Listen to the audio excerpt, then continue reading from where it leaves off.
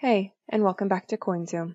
In this video, we will be going through the registration process, which requires KYC regulation. CoinZoom takes every measure to be fully compliant with international KYC and AML regulations. We ask that you provide a clear photo of your passport, driver's license, or government identification. If you select the driver's license option, you will need to upload a photo of the front side and back side of your driver's license.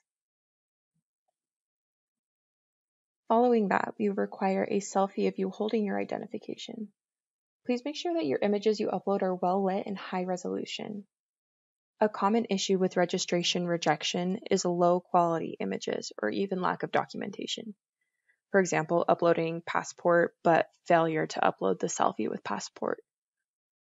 The clearer your registration photos are, the quicker we can approve your account.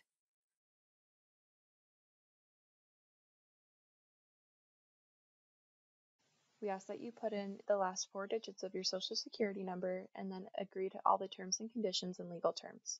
You will only get 3 attempts to complete this process, so please make sure all of your information is absolutely accurate. You may need to wait a few minutes for verification. Be patient and maybe try leaving the page and returning to check your status. Once your account confirms you're approved, you are free to start trading right away.